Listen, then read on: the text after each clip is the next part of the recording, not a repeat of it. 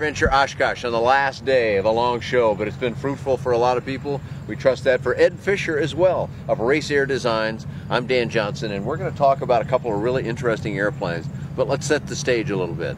This year is the 30th anniversary for one of aviation's most charming and most free segments, Part 103. And here we got a great example.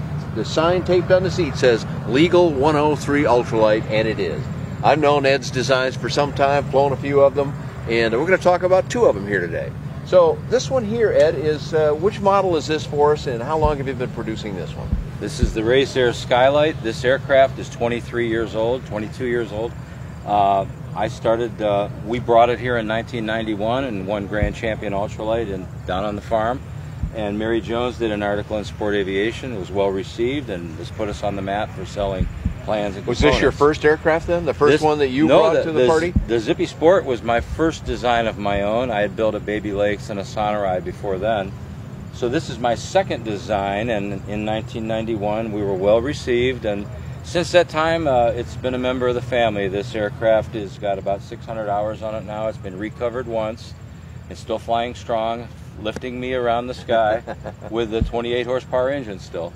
Excellent. Which engine are you using on this Today we're back to the Rotax 277, 28 horsepower. You can still find them. Factory service center authorized overhauls. You can still buy them reasonably. We've also flown the aircraft with the Herth F-33, which is a great little engine for the airplane. And if I build a flyaway factory Skylight, it will contain the F-33 engine with a warranty. Which, by the way, Ed can do. So let's review a little bit why these kinds of airplanes that fit the 103 segment are so cool.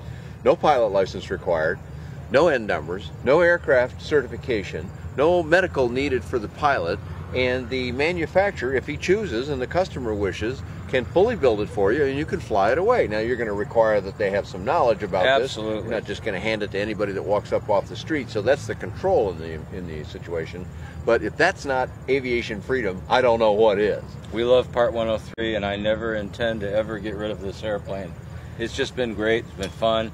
We have experimental amateur build aircraft that I've designed as well, but the old 103 allows the freedom of expression and the fun. At 2 gallons an hour, you can have a great airplane inexpensively. And you've still got great performance. I mean, this little airplane will cruise around in the sky 55 miles an hour. Yes. It's got a climb rate of 700 to 800 feet a minute. I mean, it's just a great little airplane. Yes. Many people say they are not fond of the 2-cycle engine, but it has its place, and in 103 is its place. Well, a lot of them aren't fond of it because they don't know how to take care of it properly, because they've grown up in a world of 4-stroke cars and all the rest. But the facts are that if you pay attention to the 2-stroke, just like you have to pay attention to a 4, that it will last you a long time. Yes, you overhaul it at more frequent intervals, but the cost is dramatically less. So, yeah, you look at it a little more often, but it can last you a long time. You said something earlier I think is really important to people, that, yeah, there's 277s out there. We know that. Yes. What some people may not know is that Rotax will still support the engine with parts and the necessary components, so you can keep that engine running. Correct. Lockwood Aviation has a lot of parts. I've dealt with them on purchasing parts for overhaul, and you can buy an overhauled engine anywhere from $1,200 to $1,800 for this aircraft.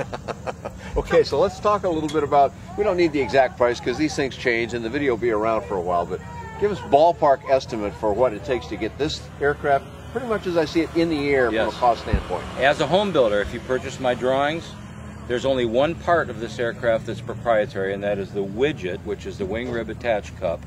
Everything else on this aircraft you can build from raw materials, and if you use a used, overhauled engine, you can still today, in 2012, build this for less than $10,000. That's pretty remarkable. What about if you do the whole thing for them? If you do the whole thing, you want an aircraft in a 2-color paint job that I have test flown, and you can come with your trailer and pick it up, $19,950 with the Herth engine, which has a 1-year warranty. Okay, so people are saying that, well, yes, I understand maybe you can make a 103 in a trike or a powered parachute or something like that, but you can't do it in a fixed-wing airplane, and here we have proof right in front of us or right behind us that that's simply not the case. Correct. There are 3-axis airplanes that fly well and do good things that are available inexpensively, and that you can fly under this rule, which is now 30 years old, and I don't know when it'll ever expire. I don't think it will. We hope that's great. So there's over 100 of these flying right now from home builders. Is that right? That's Yes. excellent. So that leads right to the next question about, well, what's it all made of? What are the component parts here that I see some aluminum, I see some welded steel. Give me the kind of the general review Right. of what it's made of. The basic steel tube fuselage, 4130, welded, gas or TIG. The lift struts are aluminum. The landing gear legs are aluminum, tube within a tube. The wings are the typical ladder construction of the early ultralight days. Okay, Tubular aluminum spars, rigid tubular drag and anti-drag bracing, fabric covered with nose ribs. Tail is aluminum. Fabric is Dacron 1.7. This particular recover job is with dope, nitrate and butyrate. You can use latex, you can use urethanes. I chose dope on this one. It's fairly light if you put a few coats on. And so a typical home builder or somebody who says, okay, I've never really tackled this kind of thing before, but I'm intrigued and I want to stay on a budget. What kind of time does it take them and how difficult will it be for them? A first-time builder told me he spent 700 man-hours. Okay. I've had people spend 1,500 man-hours. I'm telling the crowds, plan on 1,000 hours of your spare time. Build this airplane $100 at a time. When you're done, you got a paid-for airplane that's brand new. That's pretty cool. So. But you also sell subcomponents for the plane as well, Ed? Correct. I do offer a pre-welded fuselage, axle kits, wing rib kits. To speed him up, you trade time for money. And but some of the, like, for example, I wouldn't try and tackle welding myself. Not you have to go get educated about it if Correct. you know what I know, and I don't know much about that kind of thing. So I could get those parts from you Correct. already done. Correct. There's no requirement that you lay out a bunch of cash for a complete kit. You do it at your pace, you do it at your financial pace, $100 at a time, or if you want to buy a fuselage and speed you up immediately, that's great too. I love the $100 at a time, Ron. Yes. That's great. It's a payment plan, but not one you have to go to the bank to get. Right. So No approval required. We did this, we're doing it, and we can sell you a set of plans if you want to have one too. So that's great. I've gotten the pleasure to fly not all of Ed's many designs, but I've flown a few of them and I've loved them. They're really nice little airplanes that are fun to fly, not challenging to fly, and as we mentioned earlier, very cost effective. You can find out more about that on buydanjohnson.com or bydanjohnson.com. Thanks a lot for joining us today.